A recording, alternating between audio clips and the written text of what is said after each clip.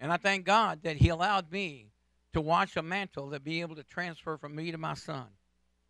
He said from generation to generation, it's either going to be generational curses or it's going to be generational blessings. Well, I get the privilege to see a generational blessing. I get to see my son rise up in the position of a minister.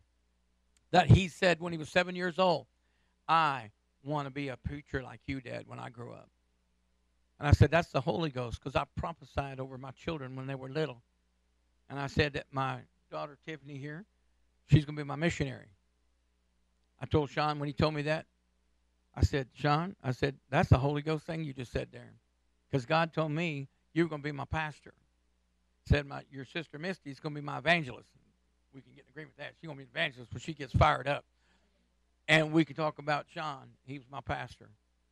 Tiffany married a boy from England. She's already got the mission trips going.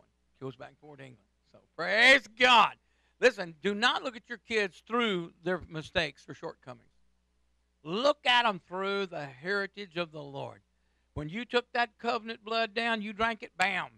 God set something to order. And so, it gives me great privilege to invite my son up here to take the pulpit. Praise God. Give him a hand clap. Praise God. And you children now, y'all can go.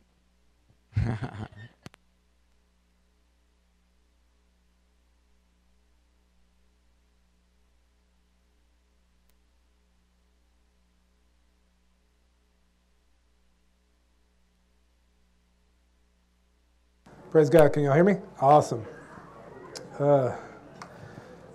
Give them a chance to get to their class real quick. Praise God. Let's pray real quick. Father God, thank you for this day.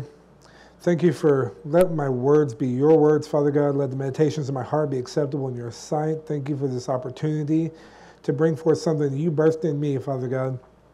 And that, Lord, just let it be something that every person in this room can take something out of, Father God, because, again, it's from you. So we praise you for this day and for everything that you're doing in all of our lives. In Jesus' name, we give you the glory and honor. Amen. Amen. I just want to thank, Pastor James and Debbie. Obviously, they're mom and dad to me, but to y'all, they're Pastor James and Debbie. I want to thank them so much for the opportunity to come and speak to you all today and kind of share something that God laid on my heart a few months ago. About 4 months ago, my wife, my best friend, and his wife got the opportunity to go and hear another friend perform with a band in a worship concert. It's really what it was. It was a worship band going out on a mission for God, to worship for God. And we went and we listened to this night of worship, and it was such a powerful night of worship. I mean, you could feel the presence of God in this church that we were in so powerfully. It was just such an amazing night of worship, and lives I'm sure were changed and left out of there. And you know how when the power of God hits a place, it's not just that night. You leave with something for the next day and the days ahead and so forth. So, we left out that night after worshiping God in such a powerful, awesome way that the next day, God carried me through the day. Had an awesome Monday. Tuesday rolled around. Now, Tuesday was a little different. Great start to my morning. I work afternoons where I work, so afternoon didn't start out so great. Kind of a rough start to my day at work. Kind of mellowed out in the middle. I work 8 hours like most people. Finished on a sour note as well. Well, I'm a very analytical person. Anyone knows my dad, I'm a thinker like him. I do a lot of thinking. I think about everything that goes on in my life, a lot sometimes, unfortunately, to my, disservice. And then next morning, I'm on my way to work, and it just hits me. And John 16:33, Jesus said, "Fear not, for I've overcome the world." And I'm like, wait, I'm struggling to overcome this Tuesday, and Jesus said in his word, I've overcome the world. And I'm like, wait. I'm struggling to overcome Tuesday, and he who lives within me overcame the world. And so, moved on to the next weekend. Service was great at church. Again, Monday was another good day. Here comes Tuesday again. Get a call early in the morning. Just, started my day off bad. Didn't help my day at work. Another bad day. And it's like, wait a minute, what is this deal? I'm struggling to overcome a Tuesday in my work week when Jesus lives on the inside of me and he's overcome the world. Well, what is a Tuesday? We know literally Tuesday is the second day on our calendar, third day if you're a Jewish person on their calendar. But what is a Tuesday?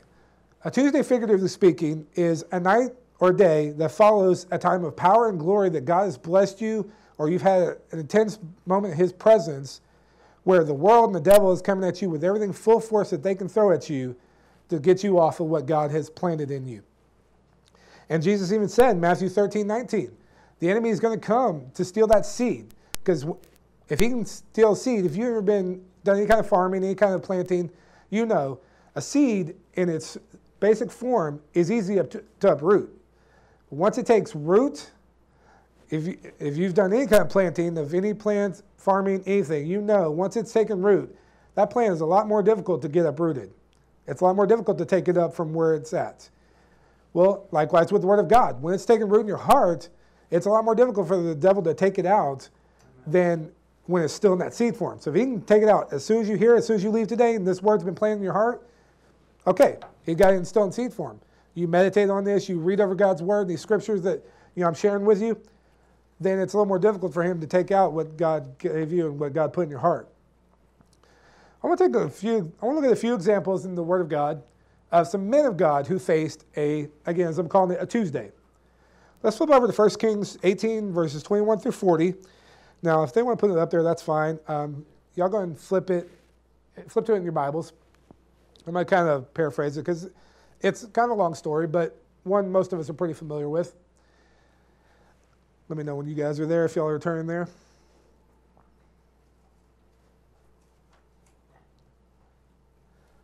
Here we see Elijah. Now, we know Elijah is a powerful man of God. He's a prophet of God. God used to do great and mighty things for his name in that time. Well, Elijah comes to the people, and at this time they're struggling between God and Baal. And Elijah tells them, how long will you struggle between two opinions? How long will you be between two opinions? And they're like, well, So Elijah says, you know what? We're going to have a test. I'm going to prove which God is real. Who's the real God? So he says, okay, you prophets of Baal, you 400 or so prophets of Baal, y'all build an altar to your God. And I'm going to build an altar to the Almighty God. And whichever God answers by fire, that's going to prove who's the real God. So the prophets of Baal, they build their altar. They sacrifice the animal. They lay it on the altar.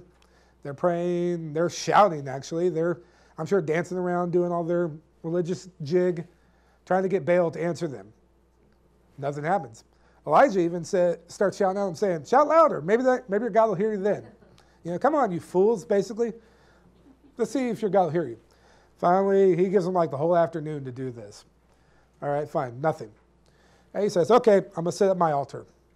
He sacrifices the bull, lays it on there, even digs a ditch around the altar. Now, I'm sure some of the people are looking at him like, why are you digging a ditch around your altar? He then calls them to bring buckets of water. Pour the buckets of water over the altar. Now, if you've ever been camping, hunting, ever just had a bonfire, what's rule number one with wet wood? Yeah. It's not going to burn, right? Okay, again, the whole example of this is whichever God answers by fire is the real God. So again, okay, we wet the wood, we wet the whole thing, got a little ditch around it, it's filled with water. Elijah prays. Fire comes down from heaven, burns up the sacrifice, burns up the whole altar, even dehydrates all the water in the ditch. Okay? The people immediately repent. They turn and say, God, you're God. How could we have been so crazy, so silly to, serve this other God? Elijah has them kill all the prophets of Baal. Says, okay, my God's God. We're going to kill all these prophets. Well, okay, the people have turned to him. Word gets back to King Ahab and Queen Jezebel. Jezebel's not too happy that her prophets have just been killed. Because again, she's following Baal. Her prophets have just been murdered by this other prophet. Okay. Jezebel hears about this. She threatens Elijah's life. He just killed 400 prophets of Baal, called fire from heaven, soaked up all the water. One woman threatens his life, and what does he do? He runs for the hills. Now, okay, we've all heard the phrase, hell hath no fury like a woman's scorn. Well, one woman got scorned because all her prophets got killed. She threatens this man of God's life, and instead of standing his ground, he just had 400 men killed. One woman threatens him, and he takes off. So Elijah gets off. In fact, gets to a place where the angels come to minister to him, but he even asks God to take his own life. He is so threatened by this woman, so scared of this one woman, that he says, God, Let me die. Does that make any sense to anybody? I'm like, okay, anyways. So he gets there, the angel starts feeding him, ministered to him. He's restored in his strength and in the power of God. What do we feed on? We spoke figuratively of that, but literally, what do we feed on daily, spiritually speaking? The Word of God, right? Yeah. This is our spiritual food. We feed on this daily so that we can be empowered and strengthened in the might of God to go through our days. Even when the devil has come against you, tried to take you out, uproot that seed, everything, we feed on God's Word so that He can restore us in power and might, and that seed will grow, you take root, and we continue. So we looked at Elijah. Let's look at David. We know King David, God himself called a man after my own heart. So we know David killed a lion, he killed a bear, he killed a giant. Well, what did he get out of the giant killing? He got the king's daughter as a wife, basically developed an intimate brotherly relationship with the king's son, and in fact called the king himself a father, considered Saul a fatherly figure.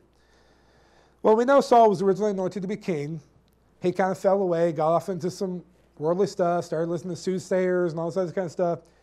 Well, David's eventually anointed king. Well, David was a harpist, as we know. David would come and perform for Saul in his chamber.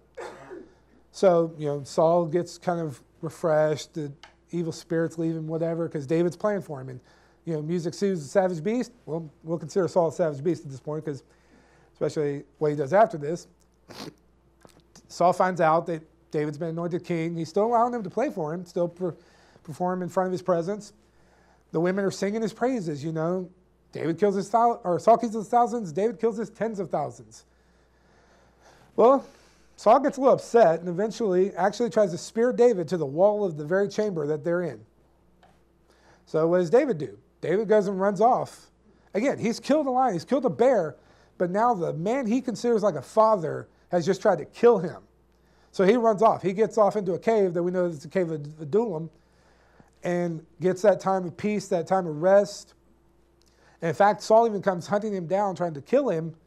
And David at one point has the opportunity to kill Saul, finds him out front of the cave, cuts off a piece of his garment, and even says, my father, I had the chance to kill you, but I honor the authority on your life more so than my own pride, my own desires.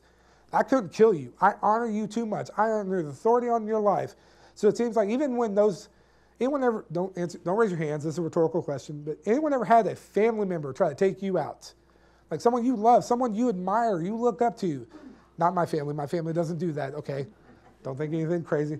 But try to take you out. And it seems like, why? Why would God allow my own family to come against me? So he says, my father, why would you do this to me?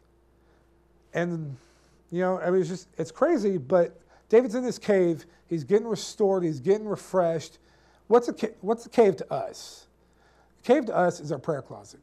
Because why? We get away. We get in that solitude. We get in the presence of God, and we allow God to minister to us, spirit to spirit, in a way that only He can when we allow ourselves to get into that solitude, that isolated place. But yeah. So, you got peace, you got joy, because we got in the presence of God. Let's flip on over to Acts 16, verses 23 through 26. We're going to look at a couple of New Testament examples as well in this. Because we looked at Elijah, we looked at David, and what they've done to overcome these Tuesdays in their life. So, here in Acts 16, we're going to see many who we consider to be basically one of the founding people of the New Testament church, Paul. We have Paul and Silas here. Paul and Silas, what they've been doing, they've been taking the world for storm for God. Setting up churches everywhere they go, ministering, casting out demons. Well, here in Acts 16, we find these guys, again, they're shaking the whole world, the known world, for God. Anyone ever have like a sibling when you're younger that would follow you around and copycat? They'd say everything you said. You'd say one thing, they'd repeat you, and they're following behind you. They're the little tag along, copying everything you say. Well, Paul and Silas kind of find a sort of copycat here in 1623. They're traveling along, They meet a demon-possessed slave girl who's following them, repeating everything they say. Well, okay, you got this girl following you around. Paul recognizes there's a demon on her. He, in fact, eventually cast out the demon from this girl who was a fortune teller. She had bosses that she was making money for. He casts out this demon. She goes back and tells her bosses. The bosses aren't too happy about it because they're like, wait a minute, there goes our income. We just lost steady income from this girl who was telling people their fortune. They get all the officials together. They get the people of the city write up. And basically they come after Paul and Silas and they throw them in jail. And, again, this is first century prison, basically. This isn't county lockup. This isn't Tech City jail. This ain't something nice where you get 3 square meals a day. There's things down there that you don't want to even think about, flowing by your feet and so forth and so on. Again, we're not going to mention all that. But they're in prison. And, I don't know, I got to be honest. If I was in prison, I don't know that I could sit there and worship God, thanking him for what he's doing in my life when I just got thrown into one of the nastiest prisons imaginable.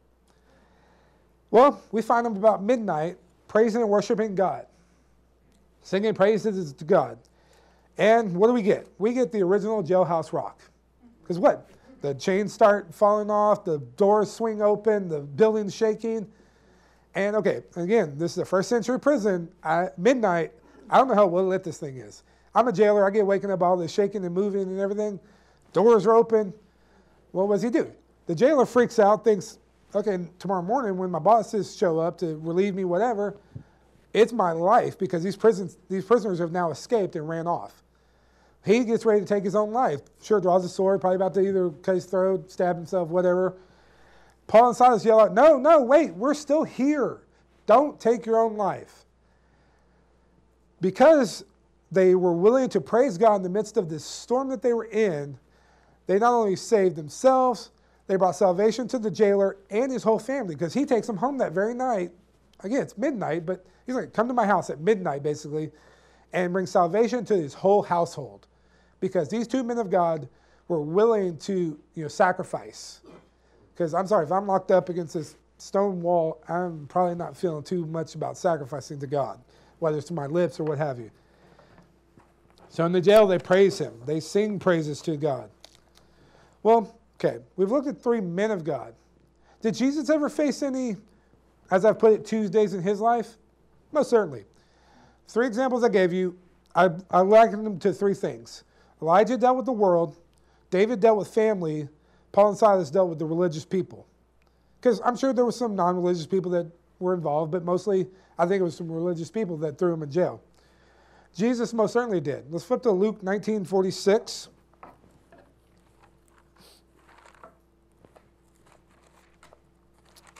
We're going to see an example here where Jesus most definitely faced the world.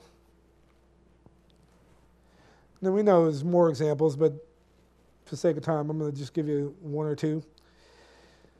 Jesus comes into the temple. He's ready to worship God. He comes in and says, and he finds what's basically happened as the temple has been turned into a flea market. And I'm using our common vernacular. He says, my house shall be known as a house of prayer, but you've turned it into a den of thieves. Why?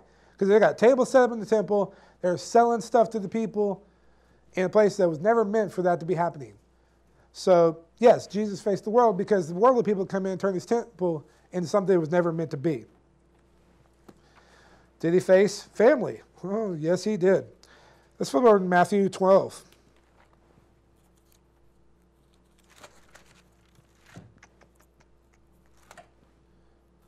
We're going to look at verses 47 through 50 in Matthew 12. One page too far. Okay. Jesus is teaching some of the people. Mary and all his siblings show up. One of the disciples hears about it and says, Jesus, your mother, your brothers are here. Jesus says, who are my mother? Who are my brothers? These are I'm ministering to are my mother and my brother and sisters. Okay, Mary knew from the conception that he was the Son of God. It's okay. I can get Mary. She should understand, my son is the Son of God. Well, we know Jesus' brothers and sisters never fully accepted him. In fact, James, who wrote the book of James, never accepted Jesus until after he had resurrected and appeared to the 500 after his resurrection. Like he knew him as his brother, but he never knew him as the Son of God. So it wasn't until after Jesus' resurrection that we see that.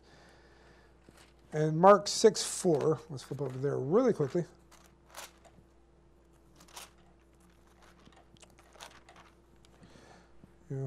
Again, just another Jesus talking about family.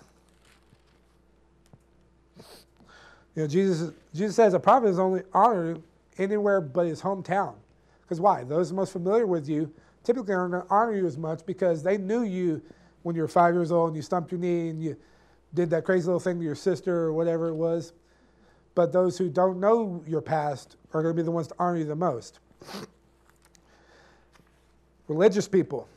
Did Jesus ever face the religious crowd?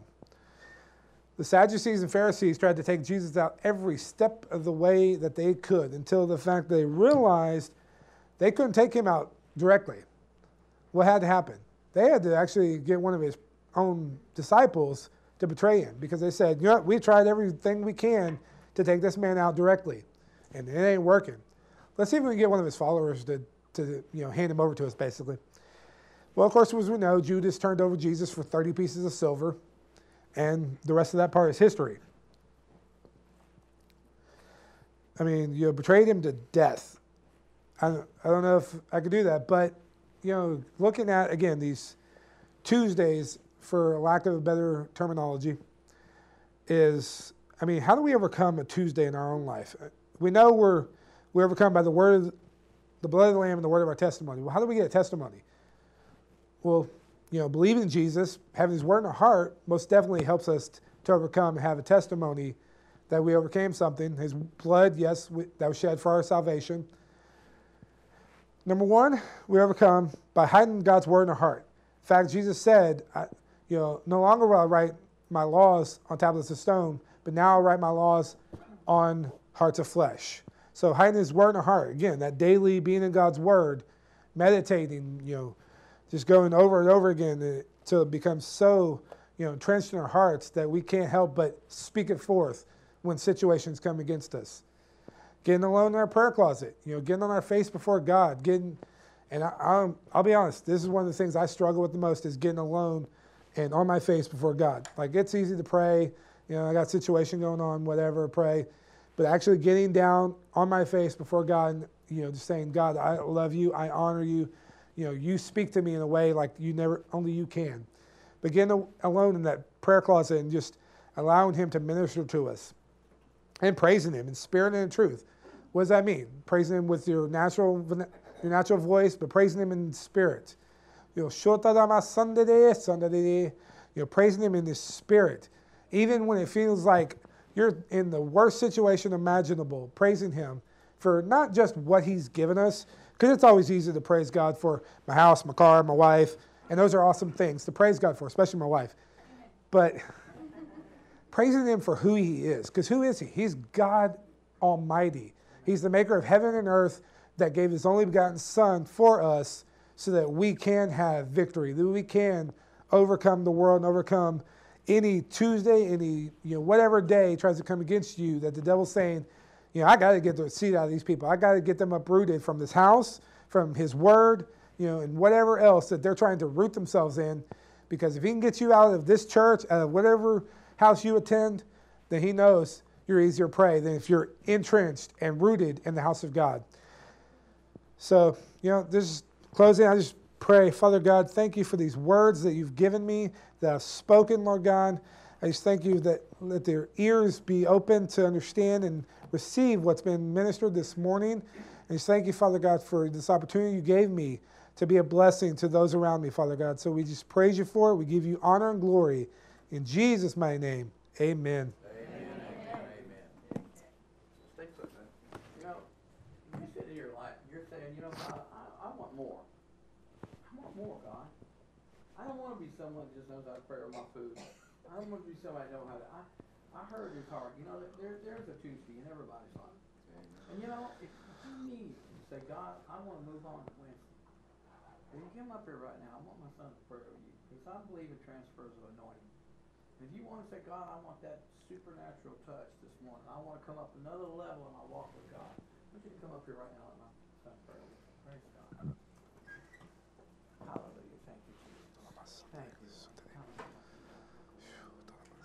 said again, I ask you just to pray right now that God's going to move over everyone's life that's coming up here. Okay, Shawn, just turn on him real quick. Thank you, Father God, for this willing vessel, Lord God, that you're going to move in her life like never before. As she not only roots herself in this church, but in your word, Father God, in time in prayer and communication with you. So, Father God, I just praise you for her. In Jesus' name, amen. Thank you for my brother, Lord God, for him and his wife. Thank you that I know they're rooted in this church, Father God, as they continue just to seek you in your word and prayer time, Father God, that you're going to continue just to, take them to a new level. You said we go from glory to glory and victory to victory and faith to faith, Father God. So we just praise you for just as they continue to be faithful, Lord God, that you're blessing them in every area, financially, and their children, Father God. Just thank you, Father God. We praise you for it. In Jesus' name. Thank you for my sister, Father God. Thank you that there's a woman that's of faith, Lord God, who's rooted herself in this house, that she's, supporting her pastors, Father God. But I think as she continues just to, go in your word, Lord God, and seek you in spirit and truth and that prayer closet, Father God, thank you that you're just going to continue to minister her, Lord God. You're going to revive those areas that need to be revived, Father God. And just thank you for just resurrection power being on her life, Father, in Jesus' name. Hallelujah, hallelujah.